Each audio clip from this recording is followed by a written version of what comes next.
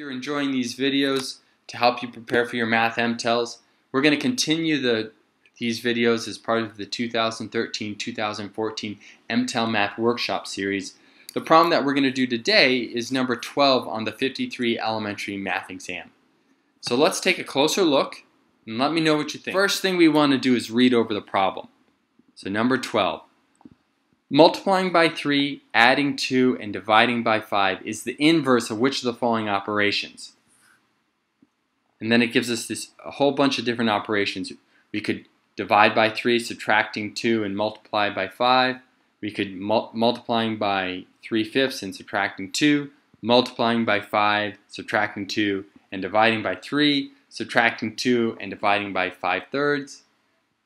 This can get very confusing.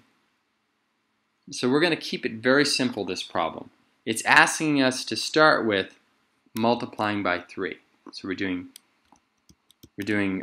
multiply by 3, we're adding 2, and we're dividing by 5. Now when we're dealing with the inverse, that's the key word here, we have to not only switch the order of operations, but we have to flip the operations.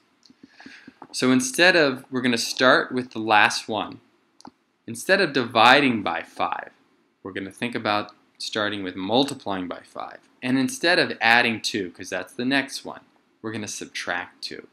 And the last one, instead of multiplying by 3, we're going to divide by 3. Now this is the reverse, the inverse of those operations. And that gets you to this one here, doesn't it? Now, if we were thinking about this, if we were going to go to another way of thinking about this, actually writing out the equation, that would bring it to a whole other level. I think I'm just going to introduce that to the teachers that are watching right now that are going to be faced with type of problems like this.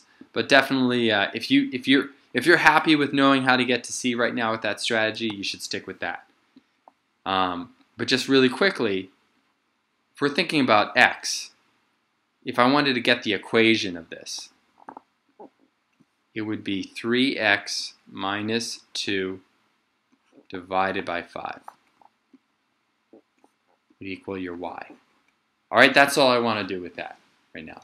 I just want to be able to, for this problem here, be able to show you the actual portion of an equation where we could write out 3x minus 2 divided by 5 and get you to y.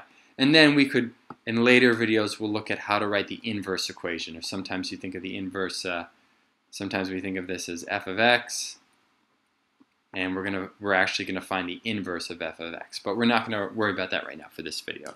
Okay, thanks team so much for watching this.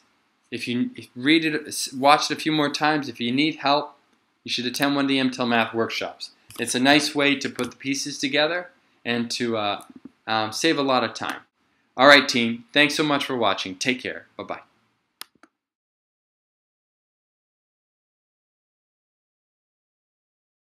Hi team, I wanted to encourage everyone, if you have time, to check out one of the MTEL Math workshops.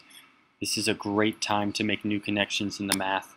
It's 2 days, 1 or 2 day workshop. You can go to GOHmath and find out more information. Take care. Bye-bye.